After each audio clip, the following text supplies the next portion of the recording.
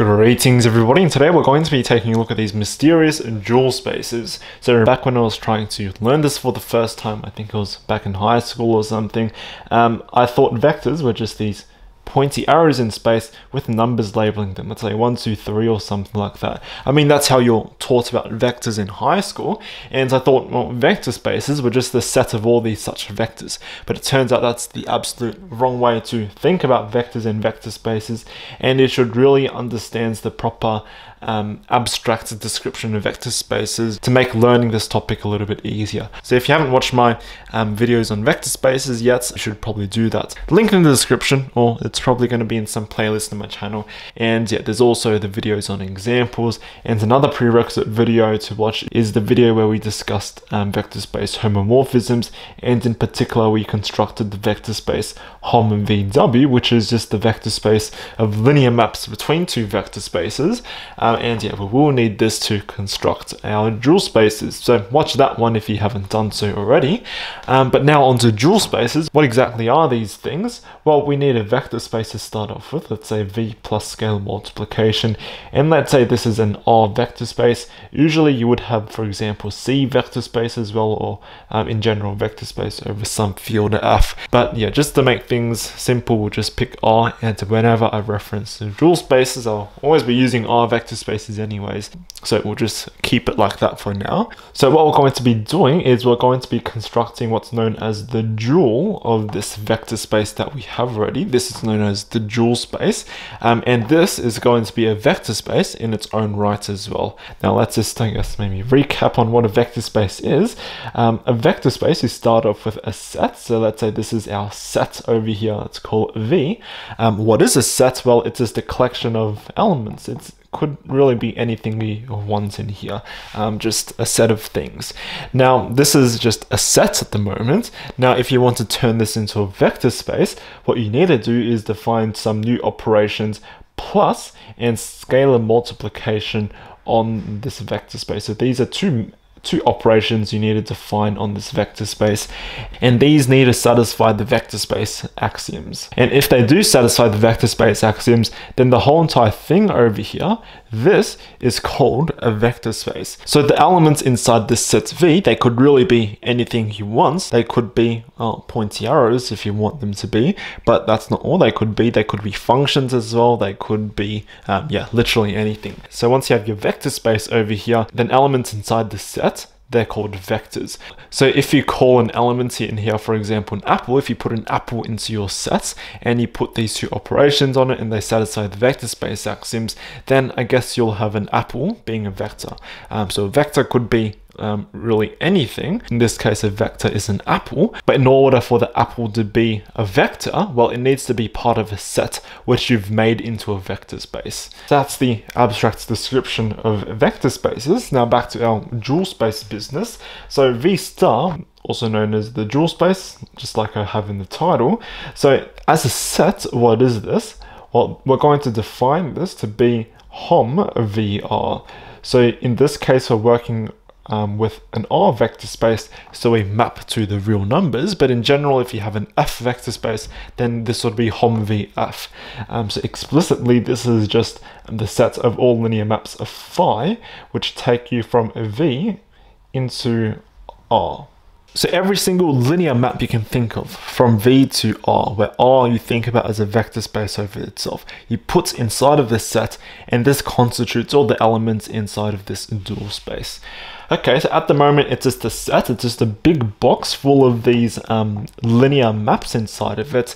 We also need some way to add and scale multiply things. Luckily we've pretty much already done that in the video on hom VW, that's why you should watch it. But we can define it nonetheless. We can have a plus and a scalar multiplication in here. And yeah, just I guess to distinguish it from the other plus and scalar multiplications, I'll put a little circle around it, but really this is just something cosmetic. So if we take two elements of this set V star, then let's call them phi and psi. Well, this is going to be yet again another linear map. We want it to end back in over here, but how do we define it? Well, if we act on a vector, we define this to be phi of V and then a plus psi v. So this is the plus and the real numbers because these two are real numbers. And if we want to scale multiply an element in this set, let's say phi over here, then again this is a linear map which can be understood if we act on a vector, and we just define this to be lambda times phi of v. So we know how to add and scale multiply elements inside of this set over here. Notice I'm calling them elements at the moment, but now we can check that these satisfy the vector space axioms, and indeed they do. I won't check them because that's incredibly boring to do. But yeah, these satisfy the vector space axioms, and we define this on top of our set. It's additional structure we add on. So since we have these two operations now, then this v star, that's a vector space in its own right. So v star with this plus, a circle plus or circle scalar multiplication, might as well get rid of this. It really doesn't matter. It's still plus and scalar multiplication. This is a vector space. In particular, it's also an R vector space, but it has some relationship to this V because, well, that's how we constructed it. It's a dual to V. So this is basically the definition of the dual space. It's just the set of all linear maps from V to R. So just a bit more terminology. Elements in your original vector space V, you call them vectors, but elements in the dual space, you call them covectors. So vectors and covectors, they're very relative terms because it depends on what you choose as your vector space. So you just don't randomly say if something's a vector or a covector. You need to make a choice of what is the vector space we're starting off with. Then you can call elements in here vectors, and then elements in here covectors, or dual vectors is another word. Okay, so that's basically the definitions and all of that. Let's take a look at some examples. I'll start off with this one because it's a nice and simple one that we can all understand. Let's take a V, our vector space, to be exactly R2, so just the 2D space. And I want to construct some covector, let's say omega, that lies in V star. Now omega is in V star, so this is a covector. What is a covector? It's a linear map from V to R. So in particular, this covector needs to eat elements in V, or in particular R2, and it needs to spit out some real number. Now, yeah, there are many different covectors. Let's just make up a particular one. Just like there's a lot of vectors, we could choose a random vector, for example, 1, 2 or something like that. We can do the same with the covector. Let's just make up a covector just for an example. So it's going to take x1 and x2, and let's say it just maps it to, let's say x1 plus 2 x2, why not? So this number that it spits out, that's definitely a real number, and I also claim that it's a linear map. That's something you can show very quite easily. I won't do that, but this is an example of a covector. And remember, vectors, covectors, they're not these pointy arrows. They're just elements. They're just things inside of a set. Even this ordered pair over here, don't even think about it as some vector in the Cartesian plane. Just think about this as just a thing. This is just a list of two numbers. Okay, that's an example of a covector. Let's come up with 2 more, actually. Let's call this covector proj1, and you'll see why in a second. So this is just a label for the covector. I just call that covector proj1. So this is going to be a map from R2 into R, of course, because it's a covector. Now, how can we make this work? Well, we can take a vector, let's say x1, x2, and we map it into x1. So it's basically the projection onto the first components. That's what proj1 is. And again, you can check that it's linear. But yeah, I forgot to do an example calculation here, but if you take your omega and you let it act on, let's say, 3, -1, this is a vector in V, then let's do the calculation. Well, this is 3, and then plus 2 times -1, but that's just going to be 1, and that's a real number. So it takes a vector, gives you a real number. And for example, if you take this covector, which we called proj1, and you let it act on, let's do the same thing, so 3, -1, then this is going to give you 3. That's a real number. Let's make one more example over here. Let's call this covector proj2. Now proj2, that's going to be a map from R2 into R yet again. It's a covector, and yeah, you can probably guess what it's going to be. This time it's going to be x1 comma x2, and this maps to x2 as it's just a projection onto the second component. Now I want you to notice one cool thing over here. Notice that this omega, what is it doing? We take the first component and we add twice the second component. That's what omega is doing. So what we can do is write omega of x1 and x2. Well, this is going to be projection onto the first element of x1 comma x2, and then plus 2 times the projection onto the second element of x1 and x2. So here we're putting in the arguments everywhere, but we can simply forget about the arguments and just think about these things as maps themselves, because we already know how to add maps together in the dual space. So let's get rid of all this. So you'll notice something, that omega can be written as proj1 plus 2 times proj2. So we've written one linear map in terms of, well, these two other linear maps over here, proj1 and proj2. And it turns out this is a rough idea of what a basis for V star would look like. So proj1 and proj2, they are linearly independent, and you can actually write every single possible linear map in terms of proj1 and proj2. Of course, these will be given other names, which we'll call epsilon1 and epsilon2. But just for this example, I just chose the names proj1 and proj2. So yeah, with the dual space as well, you also have a basis because, well, it's a vector space. In this example, this is one possible basis for V star, the projection onto the first element and the projection onto the second element. So notice all of these are maps, and we can add maps and scale multiply maps to create new maps. And all these maps, those are covectors. So that was one example. Let's take a look at another example. Let's take V to be the vector space of all continuous functions on the interval a comma b.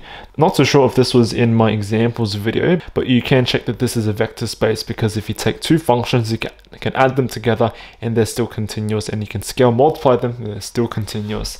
So this is a vector space. It's actually an infinite dimensional vector space. Now what I want to do is I want to construct a covector to this vector space. I want to construct some covector, let's call it I, in the dual space V star.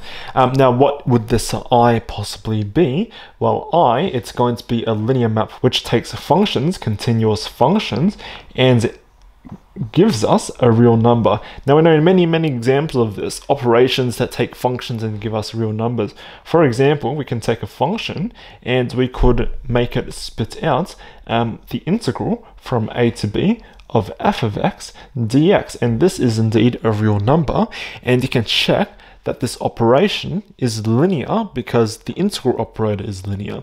So this I over here, this covector I, we can think about it as a map as the integral operator from a to b of something dx, or usually you just write dx over here and think about this guy as a map waiting to act on something here.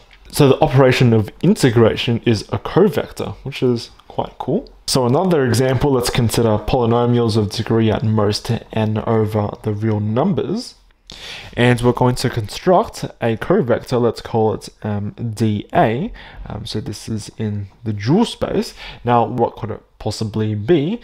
Well, it's going to be a map from polynomials into the real numbers. So I'm going to take a polynomial and, well, I could choose any linear operation I want. For example, taking the derivative of my polynomial and then evaluating at precisely a. So you can check that this is linear, because if you take, for example, dA of two polynomials p plus q, then this is going to be p plus q derivative at a. But differentiation is linear, so this becomes p prime plus q prime. This guy evaluated at a, and this is just p prime of a plus q prime of a. So this is linear. You can do the same thing with the scaling as well. So dA is indeed linear. So taking the derivative, then evaluating at a point, is a covector. And you don't even have to take the derivative first. You could just, for example, evaluate at a, and that is also a covector.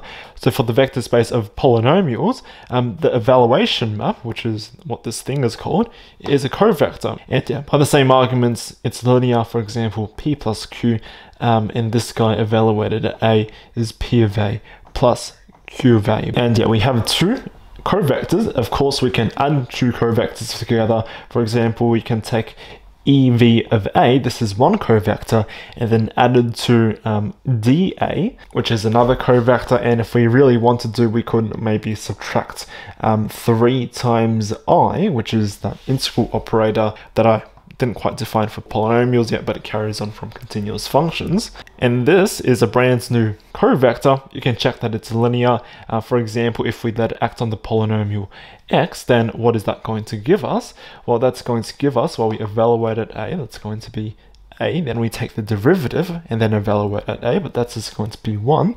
Then we subtract 3 times the integral of x between, well, I didn't really define endpoints, but let's say it's 0 and 1, and that's probably going to be something like a half. So yeah, this is a real number over here. So dual spaces, all it is just linear maps, and the linear maps, you can add them, scale, multiply them, and they follow all the axioms of vector spaces. So that's pretty much all for this video. The motivation behind dual spaces isn't really too clear yet. Hopefully it will make a little bit more sense in the next video, where we discuss the bases on dual spaces, which will be something pretty quite interesting. So stay tuned for that one. Hope you guys enjoyed this video, and I'll see everyone in the next one. Bye bye.